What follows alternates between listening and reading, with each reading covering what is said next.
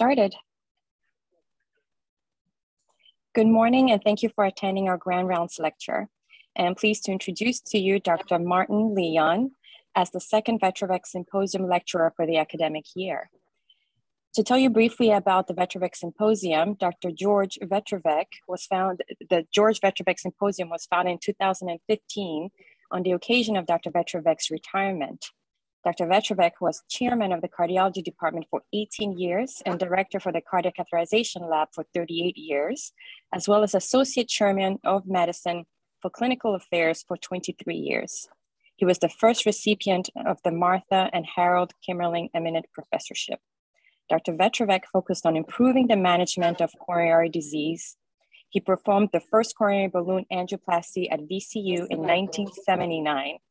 After his retirement, he continues as Professor Emeritus, serves as the MCV Foundation Board, the Pauli Heart Center Advisory Board, and the MCV Physicians Board. To go on to our lecturer today, Dr. Martin Leon. He is the Professor of Medicine at Columbia University Irving Medical Center, Director of Columbia Interventional Cardiovascular Care, Director of the Cardiac Catheterization Labs, and is on the executive board of the Columbia Structural Heart and Valve Center. Dr. Leon is also the founder and chairman emeritus of the Cardiovascular Research Foundation, the CRF. He has served as principal investigator for over 50 clinical trials that have helped shape the field of interventional cardiovascular medicine, including studies such as STRESS, STARS, Gamma-1, Sirius, Endeavor, and most recently, the PARTNER trial. Dr. Leon has co-authored over 1,550 publications, has performed over 10,000 interventional procedures, and has had a major impact as a thought leader and innovator in the expanding subspecialty of interventional cardiovascular device and drug therapies. Dr. Leon is the director and founder of the Transcatheter Cardiovascular Therapeutics, the world's premier interventional cardiovascular meeting, and director or co-director of more than 100 international educational programs in areas of interventional cardiology.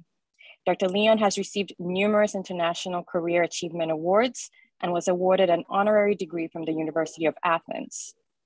In addition, the American College of Cardiology and the Cardiovascular Research Foundation collaborated in creating the Martin B. Leon Center for Cardiovascular Transformation. We are very grateful for Dr. Leon's expertise on this topic and look forward to learning from him. At the end of the lecture, we will leave time for questions. Please submit questions via the chat function on Zoom as they arise during the talk. We are pleased to offer both CME and MOC credit for our Grand Rounds conference series. To claim credit for today's session, text the code shown at the beginning and at the end of the presentation to 804-625-4041.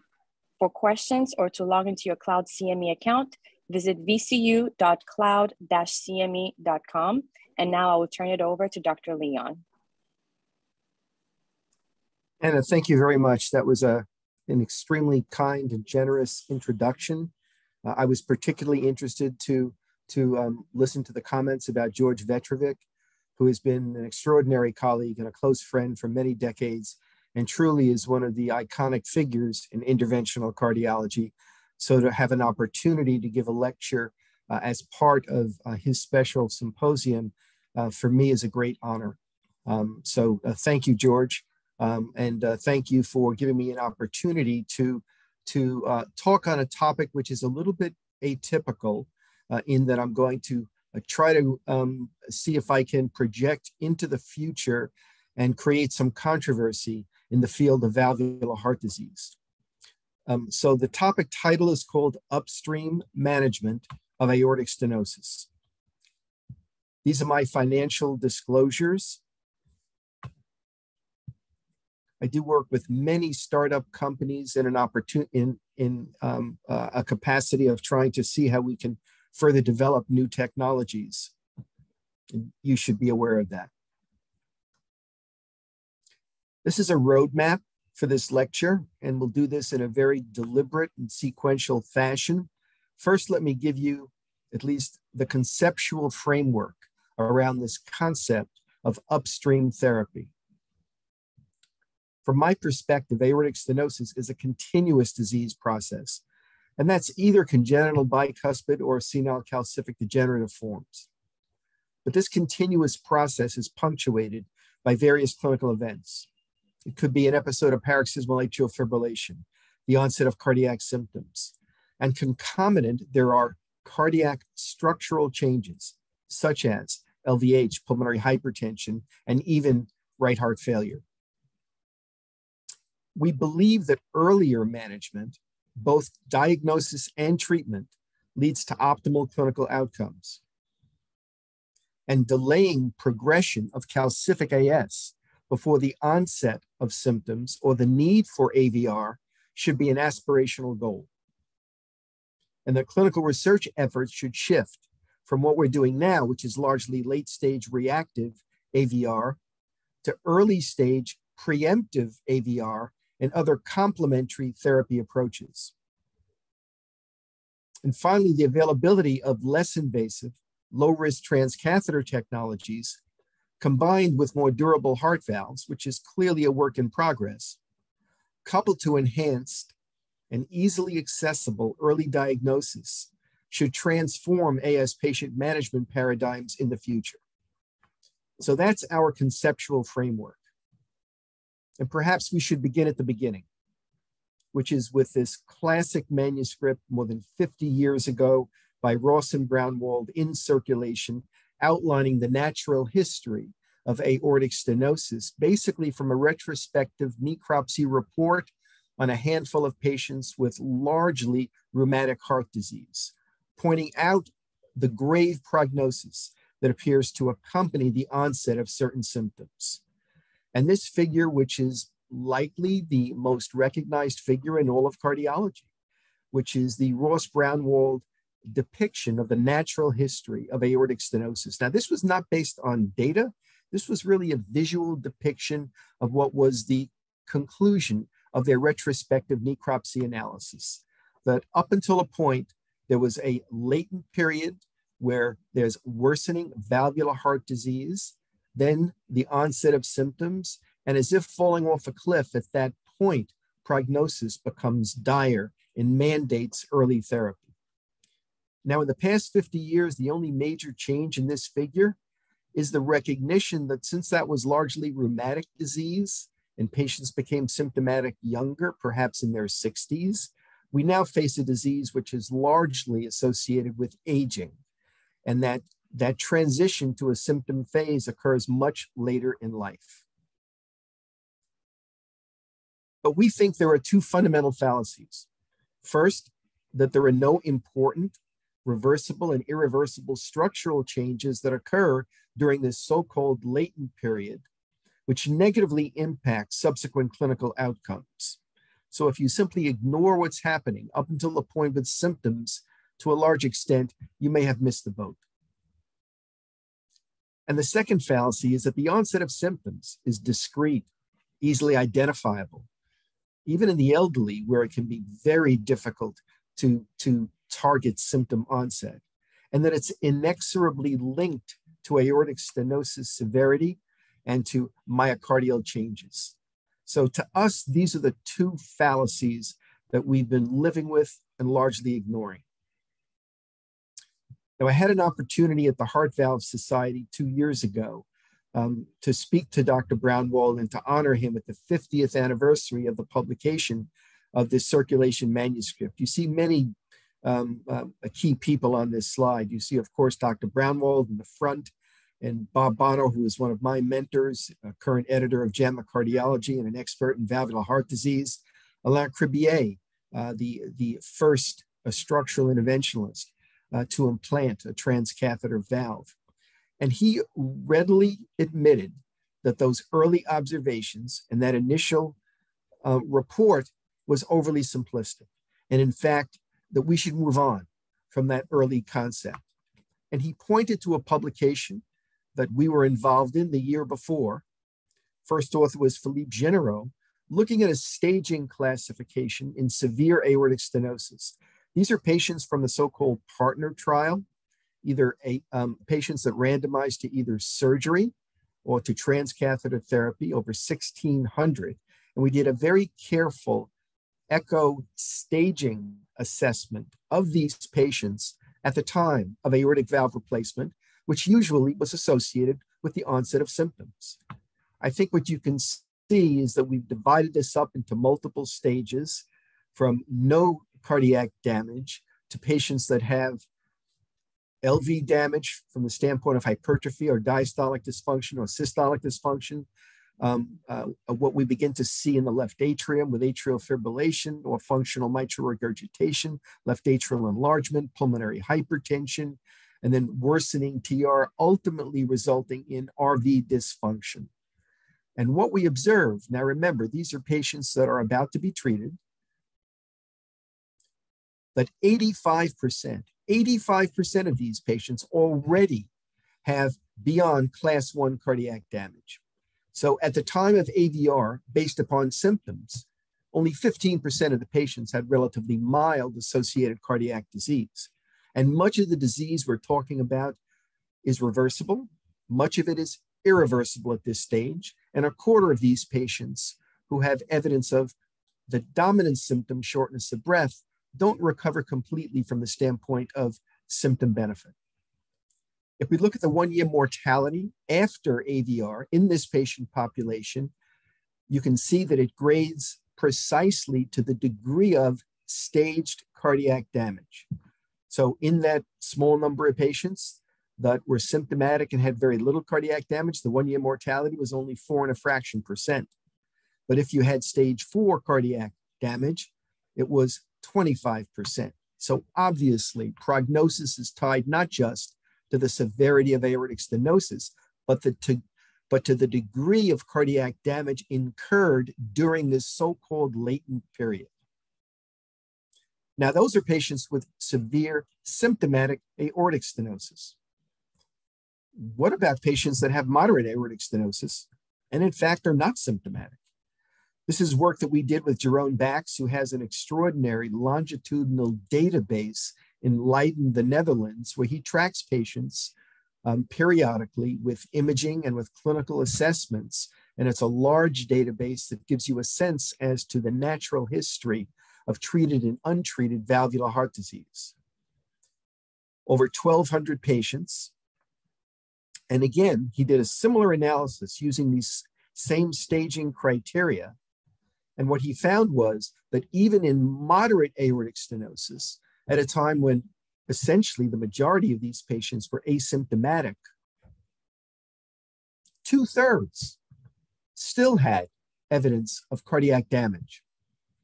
So clearly we're talking about a disease that progresses beyond the leaflet hemodynamic severity stage and has an impact on cardiac abnormalities, which track closely with clinical outcomes. If you look at the 5-year mortality, again, you see this graded response based upon baseline cardiac damage for 5-year mortality and for the combined endpoint of mortality, stroke, and rehospitalization.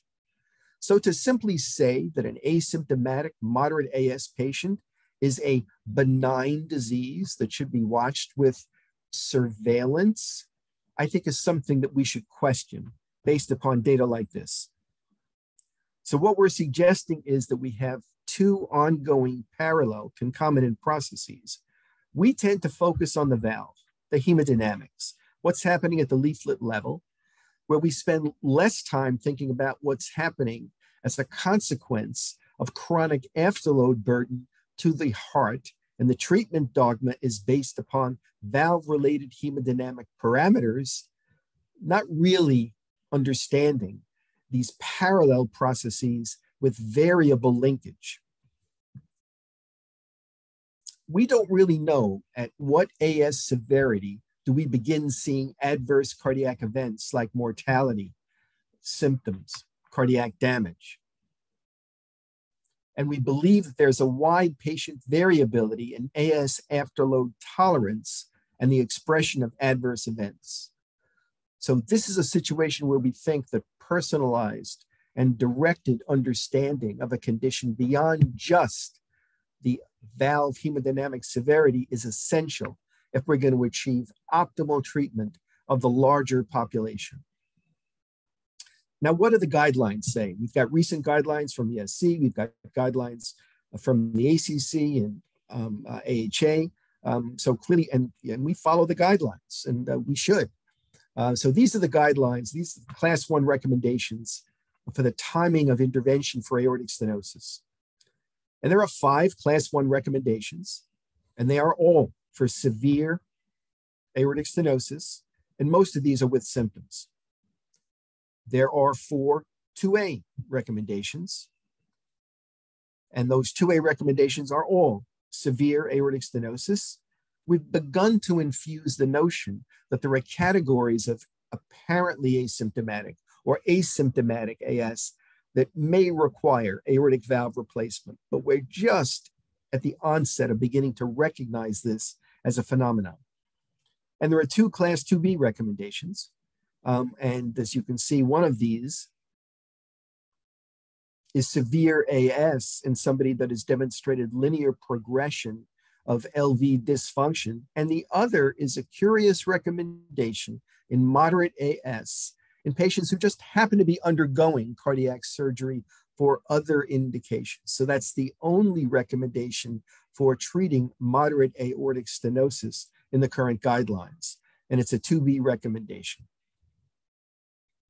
So clearly the guidelines, and I think that they're very thoughtful, in general still reflect the more traditional downstream clinical practices of severity of disease at the valve level and waiting for the onset of symptoms to react as the trigger for aortic valve replacement.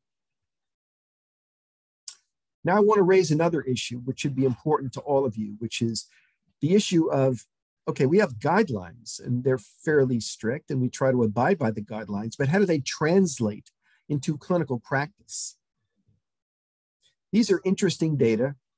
They're from 2015, but it's an important snapshot. And it shows you the demographic of those patients who received in this country surgical aortic valve replacement. You can see the mean age is between 70 and 75. And these are patients with severe symptomatic aortic stenosis. Now you layer on those patients who in the same year received transcatheter aortic valve replacement. It was almost the same number in total. There's an age shift, obviously, towards the mid-80s because these were higher risk patients, the more elderly AS population.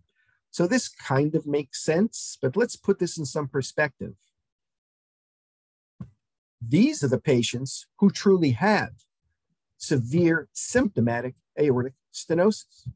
We are barely scratching the surface in terms of treatment relative to the patients from an epidemiologic standpoint and disease prevalence have the disease we're talking about. So there is in this country radical underdiagnosis and undertreatment of aortic stenosis. This is a manuscript that we wrote with Matthew Brennan from Duke about a year ago, looking at the Optum database in 100 million, in 80 million people, looking at severe symptomatic aortic stenosis. And what you can see here is that over 60% of diagnosed symptomatic severe aortic stenosis was untreated. In this case, calendar year 2016, and that was much better than it's been over the last 5 years with treatment rates increasing now that TAVR has become available as a lesser invasive alternative to surgery. So there's no state in the United States that treats severe symptomatic aortic stenosis more than 25% of the true indicated patients over the first year after diagnosis. Now, what are some of the categories that are least well respected from the standpoint of early treatment? Let me start with race. Black patients had a 24% less likely opportunity to get AVR, either surgery or TAVR, than white patients. Women were somewhat discriminated against, about 9% less likely than men. But most interestingly, depending upon your managing cardiologist, the doctor that you ultimately saw and his referral patterns for early versus later surgery, that had a profound effect on whether or not you received AVR in a timely fashion, and that correlated directly with 1-year mortality. So there's a lot of work we need to do in order to better recognize and to, after diagnosis, compel or mandate early treatment with severe symptomatic aortic stenosis.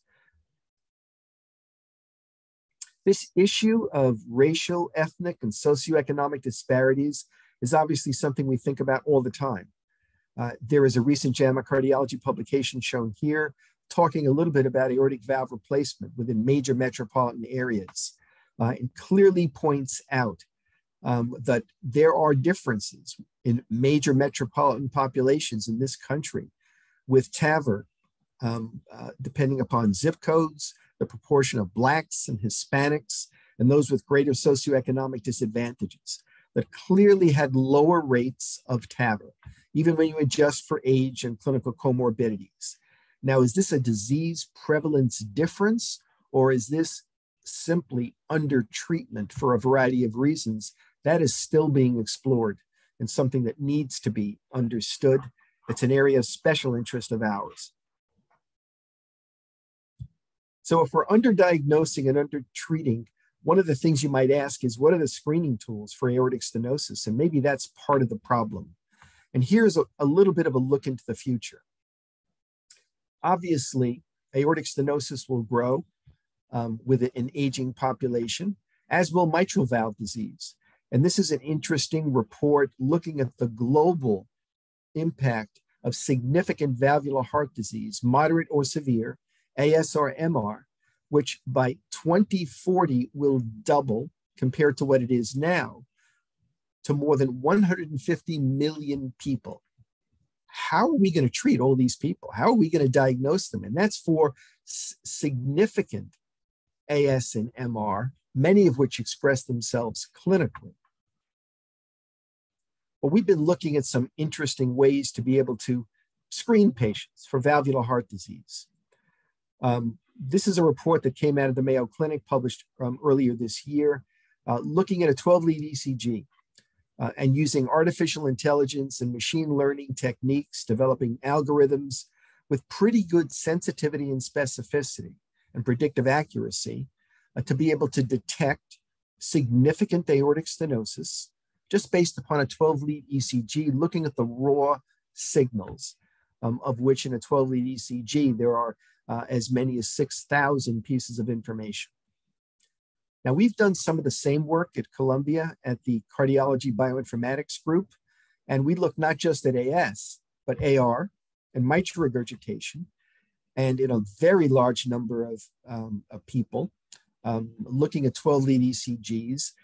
We also were able to develop machine learning algorithms with pretty good predictive accuracy, with a pretty good AUROC, as shown here, to suggest that we may be able to actually start screening patients for significant valvular heart disease with some of these new algorithms using machine learning in the future. And this should be an area that we develop. This is a manuscript in Press and Jack. There's a lot of other work that's been done with machine learning.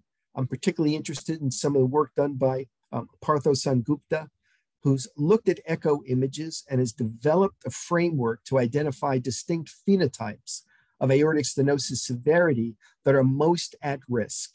We need to know who the at-risk population is so that we can properly stratify who should be treated more quickly.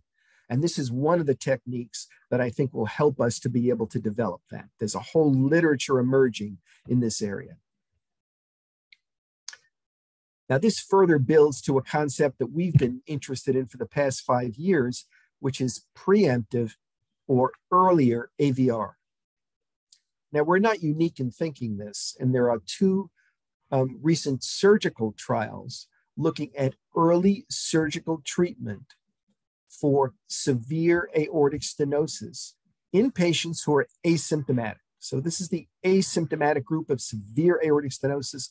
This first trial is the recovery trial that was published earlier this year, and it comes out of South Korea.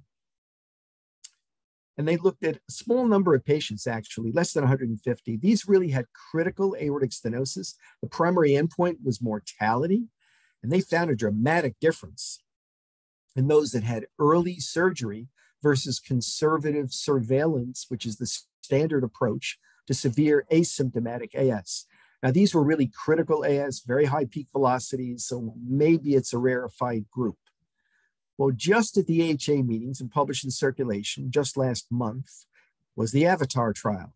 AVATAR trial is from Europe. It's also a small study, 157 asymptomatic severe AS patients that were also randomized to early surgery or conservative management. There wasn't a small operative mortality, which is realistic, and they used the composite primary endpoint of death, MI, stroke, and heart failure rehospitalization. But they also found a 54% difference in surgery, early surgery, versus the conservative or current treatment approach. So this has begun to raise some eyebrows. These are underpowered studies, but certainly speak to the issue that we should be considering preemptive AVR in appropriate patients. I would argue that in 2019, this was one of the most often quoted manuscripts in valvular heart disease. This is from the National Echo Database of Australia, NEDA, where they looked at a huge number, 250,000 patients that had echoes, looking at the natural history of patients divided up into severity of aortic stenosis. And what you can see on the bottom two lines, moderate and severe aortic stenosis are not very different. And even when you adjust for aortic valve area, moderate aortic stenosis is not a benign disease from the standpoint of cumulative survival in a large database. Now, again, this is a database where we're just looking at echo readings. There are many methodologic issues that you need to consider. So there may be some misclassification, there may be some challenges, maybe there were some rapid progressors to severe AS, but we would argue there's already too much cardiac damage in many of these moderate AS patients. And in many of these patients, the intervention is simply too late. You've missed the opportunity. Either you've not recognized symptoms or you've allowed cardiac damage to progress relentlessly without intervening. Now, we began reacting to some of these concepts about 5 years ago and started two studies that are coming to, they're not quite concluded yet, but you'll hear about them in the future. And these were preemptive earlier TAVR trials. One is the early TAVR study, the other is the UNLOAD trial. The early TAVR study is the largest severe asymptomatic AS trial ever done. This is 1,000 patients. And this is stress test confirmed asymptomatic severe aortic stenosis that were randomized to early TAVR or to watchful waiting, active surveillance, and with a composite endpoint at 2 years, looking at all-cause mortality, looking at strokes, and looking at repeat hospitalizations. So this is an interesting trial. And we completed enrollment in the full study cohort last week. So we'll have data before too long, but this certainly will be a landmark study in preemptive or earlier TAVR treatment. Now, at the same time, we started another study, which is more of a hypothesis generating trial. That's called the UNLOAD trial. We have been seeing more and more patients with moderate aortic stenosis and clinical heart failure with reduced ejection fraction. The guidelines don't say anything about how to treat these patients. And we've observed that earlier TAVR tends to allow you to be more effective in your medical therapy, and we believe improve symptoms and outcomes. So we began a trial just to test that concept. And Nick Van Meegen has been one of the leaders in this from Rotterdam. I've worked with him. We're about half enrolled in this clinical trial, but again, a preemptive trial in moderate AS, but moderate AS with reduced ejection fraction and heart failure symptoms. At the same time, over the past 5 years, there's been a flurry of data in the literature talking about at-risk predictors of moderate aortic stenosis for poor outcomes. And just to summarize, these are the things that have come out of fairly extensive investigations from multiple different sources. First, if you have cardiac symptoms with moderate AS, especially class 3 or 4 heart failure, that is an at-risk predictor for earlier mortality. Obviously a low ejection fraction, but the cutoff is not 50%, which is what most people think. It should be 60%. Atrial fibrillation, either persistent or recent paroxysmal, a low stroke volume, severe diastolic dysfunction, the ability to discern rapid AS progression, elevated biomarkers, in this case looking at BNP, and an elevated calcium score. And in this analysis, and Nick Van Meegen was one of the principal authors of a significant number of patients, they compared HFrEF with moderate AS without intervention, and you can see the 5-year mortality is over 70%. If you intervene, that mortality is substantially reduced. Another area of study that confirmed some of these observations was some of the work again done by Jeroen Bax and his group, in this case, Jan Stassen. This is in Press. It's a collaborative study that we've done looking at his longitudinal database in moderate AS patients, looking at left ventricular ejection fraction as being a predictor of outcomes. Without going into too much of the detail, you can see here that the combined endpoint of mortality or the need for AVR clearly stratified based upon ejection fraction. And if you look at these spline curves, the cutoff seems to be around 60% and not 50%, where you begin to see negative events.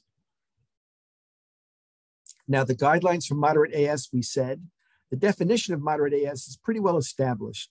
And this has been confirmed and has been pretty well enacted. It's a peak velocity of 3 to 4, a mean gradient of 20 to 40, and a valve area of 1 to 1.5. That's a fairly wastebasket group, many of which have some degree of low flow, low gradient AS. But the guidelines for treatment include that one category 2B that we mentioned. And even for follow-up, the only thing that's said in the guidelines are get an echo every 1 to 2 years. That's probably not sufficient, particularly in people who begin to demonstrate these at-risk characteristics. So beyond the hypothesis generating unload trial, we have just initiated a new study called Progress. Progress is a study of moderate calcified aortic stenosis, people over the age of 65. They are randomized 1-to-1. It's a large trial that will be probably about 750 patients to either TAVR with the newest version of a balloon expandable valve and clinical surveillance. There'll be a primary endpoint at 2 years, which is mortality, stroke, and unplanned hospitalization, and we'll follow these patients up to 10 years. Now, who are the patients we're following? As I said, they're over the age of 65. They have moderate aortic stenosis by classic echo criteria, but they have one of these 7 at-risk features. Either they're symptomatic, have reduced ejection fraction, diastolic dysfunction, low stroke volume index, AF, biomarkers, or elevated calcium score. So we screen these patients. If they have one of these characteristics, then they get randomized. And we just began this clinical trial. So the idea is that when we think of aortic stenosis, yes, we should always be looking at the grade of severity of the aortic stenosis, but we should also be staging from the standpoint of cardiac damage as well. And if we look at that right now, these green boxes represent guideline approved indications for treating aortic stenosis. What we think is that when we have data from these 2 trials, early TAVR, the Progress trial, we'll begin to fill in some of these yellow boxes of moderate AS or even severe asymptomatic AS more intelligently to make a decision about whether or not preemptive AVR would be recommended in a given patient. And this is the first patient that was enrolled in the Progress trial. Philippe Généreux, who's one of the co-PIs, was the operator, and this is his team at Morristown Medical Center in New Jersey.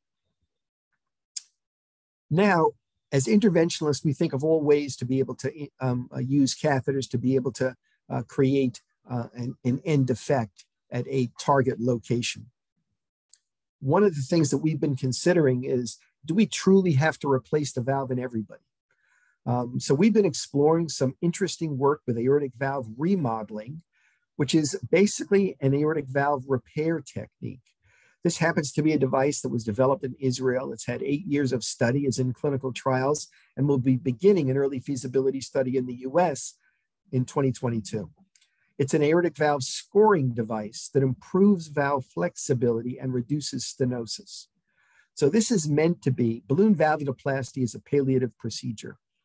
This is meant to be, we hope, a standalone procedure that could alter the natural history of calcific aortic stenosis. This is an example of a single case showing a very substantial increase in the valve area after using this scoring technique. And these are some of the necropsy specimens that were used to really validate this concept.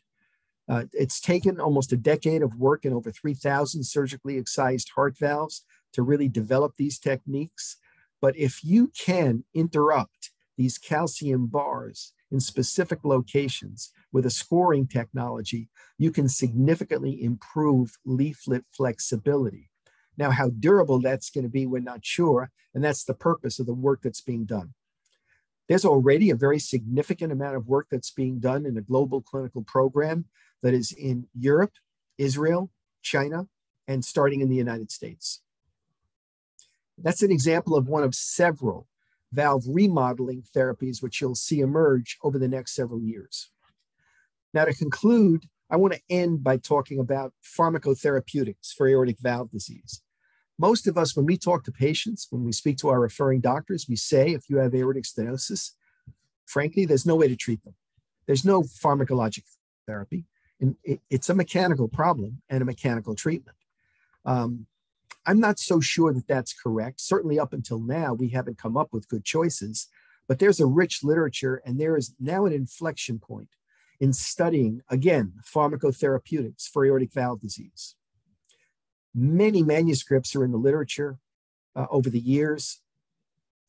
Most recently, this manuscript that just appeared about 2 weeks ago, which is a JACC state-of-the-art review of medical therapy for calcific aortic stenosis.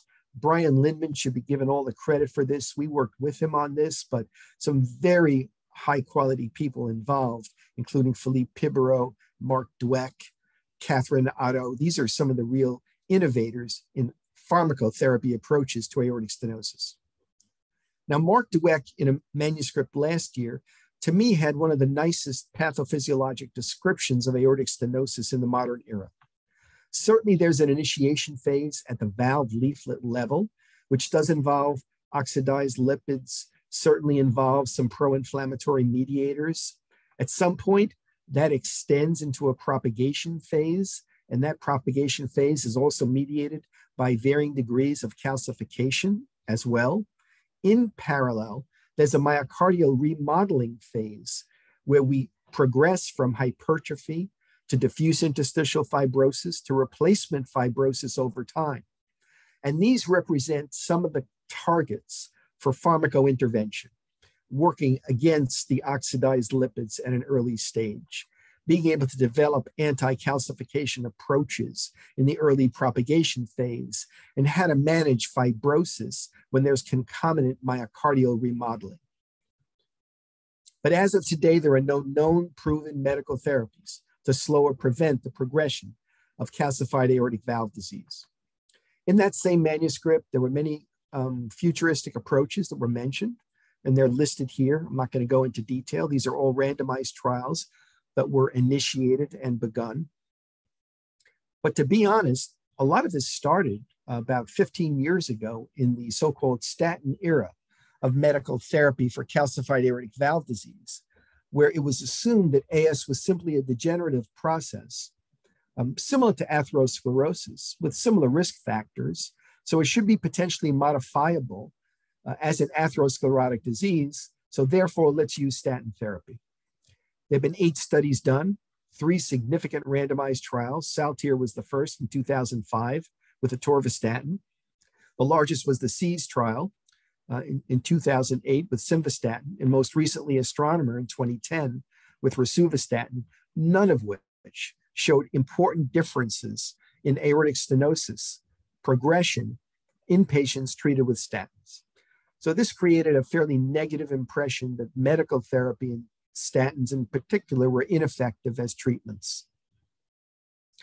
Soon after that, there was interesting work in the New England Journal of Medicine on Lp(a), which now became the dominant target that people began thinking about based upon this very interesting gene approach identifying an association between Lp(a) and aortic valve calcium. So a lot of work is now being directed to Lp(a). It's fairly common. Circulating levels can be mitigated by certain drugs, not with the effect that we would hope.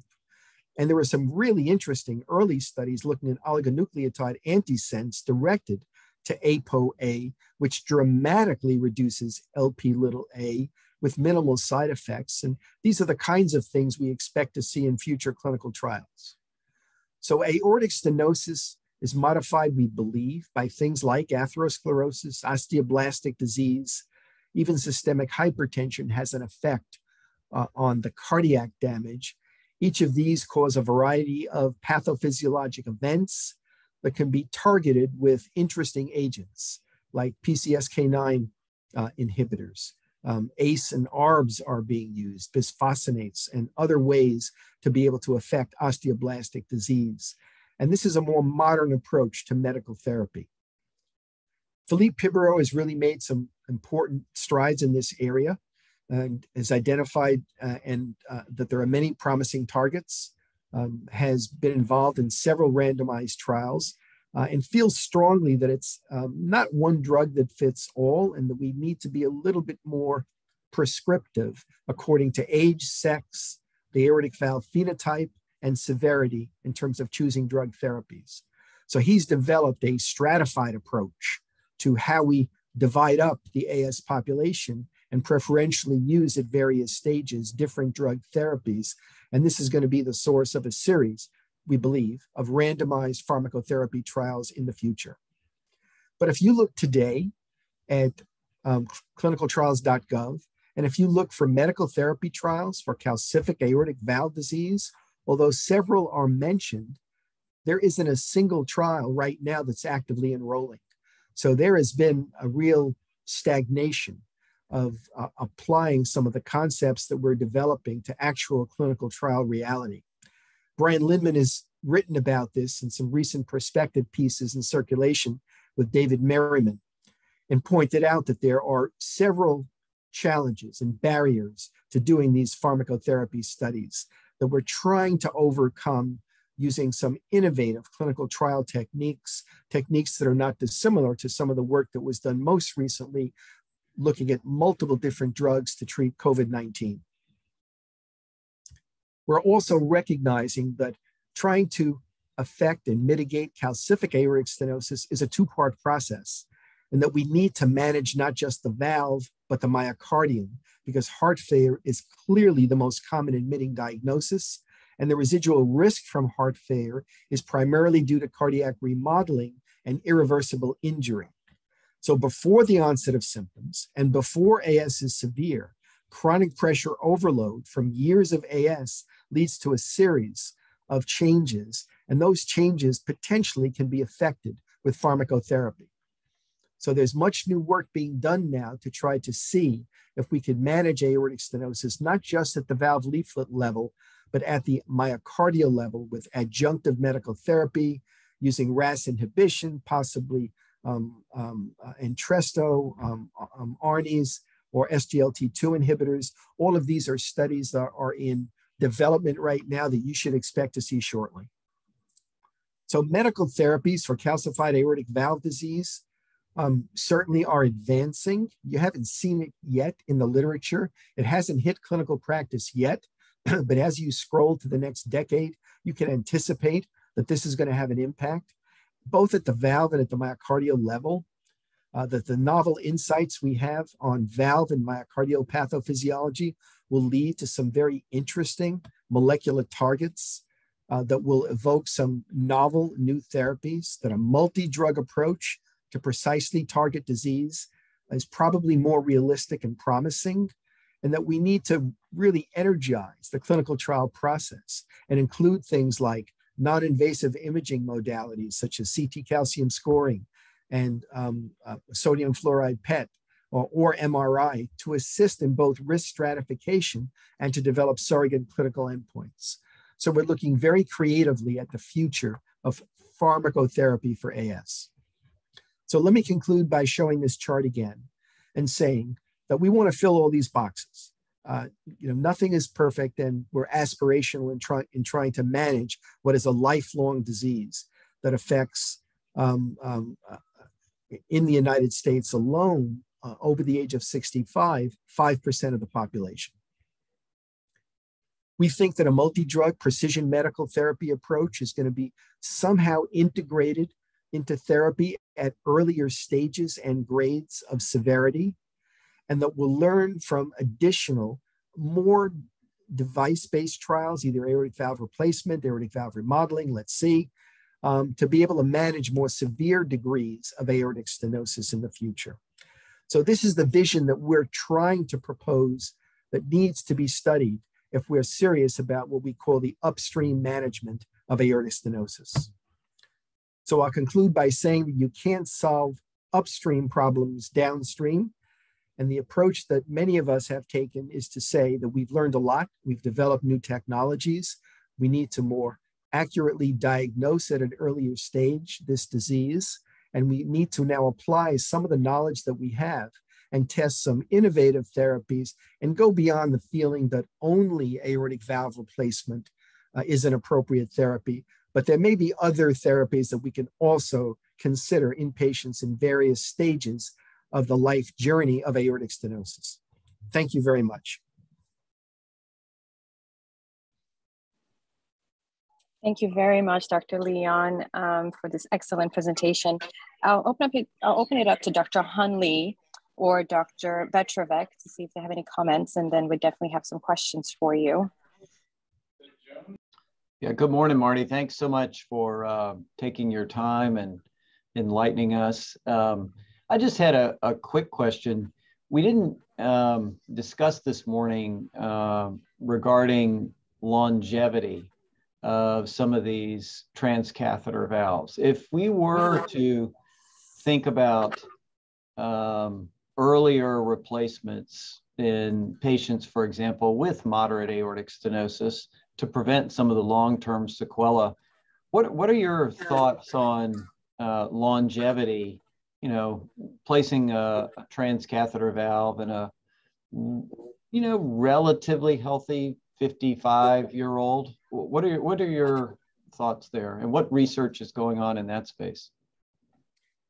Now that's certainly it's a foundational question. We're obsessed with this because until we deal with the durability issue of these bioprosthetic valves, then we really can't propose widespread early use because we know in younger people there's probably going to be even more accelerated valve degeneration. So hand in hand will have to be an appreciation that we need to both study and improve bioprosthetic valve durability. Now, there are some early trials being developed. There are many different genres of new versions of either bioprosthetic or polymer-based valves. But certainly until we can say that we have, by a variety of methods and reasonably proven methods, more durable valves, then it's very hard to suggest that in the younger population, and that's why these studies, have a basement age of 65, but in younger patients that we should be proposing earlier therapy in an early stage of disease when the iatrogenic disease of bioprosthetic valve replacement may be as severe as the underlying disease. So I think that, these are aspirational goals and go hand in hand. Right now we have good 5-year data. We feel pretty confident that the 5-year durability is real. We've got data up to 8 years in some cohorts. We've extended all the studies out to 10 years. So we'll have 10-year data in the next couple of years that will give us some insights. We have many of the new systems now involve modifications of the leaflet technology that should be somewhat more durable. But these are obviously difficult things to study because you've got to wait 10, 15, 20 years before you can get an actual reasonable durability measure.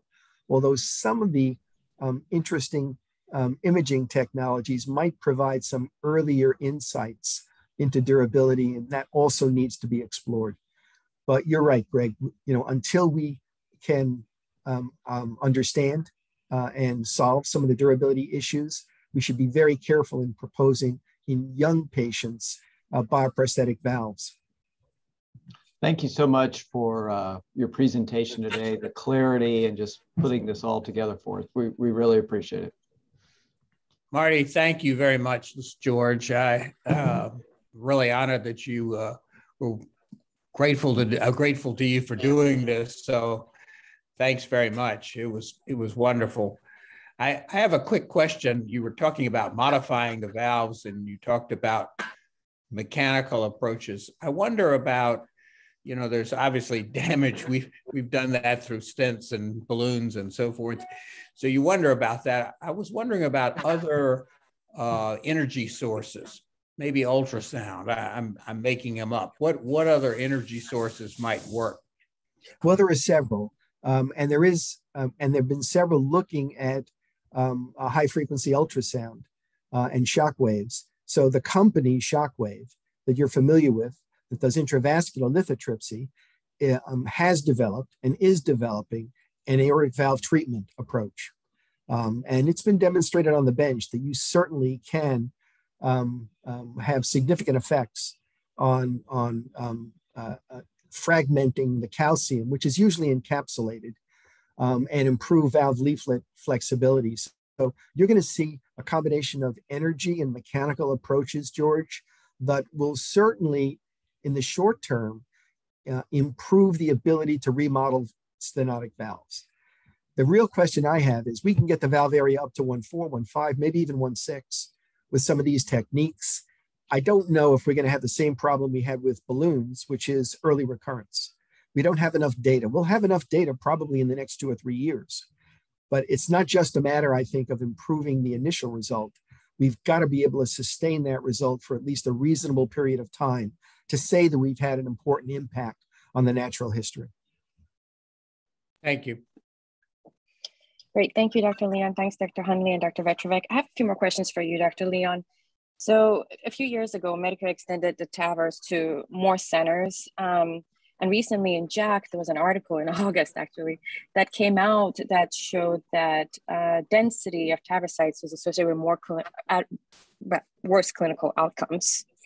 And so if we're moving in a direction where possibly at some point we're going to be intervening on patients with moderate aortic stenosis, with the concerns that access may be an issue for some people, how do you suggest we disseminate these centers? How do you suggest we make sure that patients who do seek out or see someone for these TAVRs have better outcomes compared to what we saw in August, with the paper that came out in August? Yeah, that was a manuscript that came out of the TVT registry, and they do some very good work. And I wasn't involved in the analysis or in the editorial. My good friend, David Holmes, was one of the authors of the editorial. I actually disagreed with the editorial. There's no question that the dissemination of TAVR is not perfect. I would argue the dissemination of heart valve surgery for aortic stenosis is also not perfect. If you realize that the mean number of aortic valve replacements done surgically in a center in the United States is 8 per year. And there's a direct relationship with surgical mortality and length of stay and all kinds of things relating to surgical volume.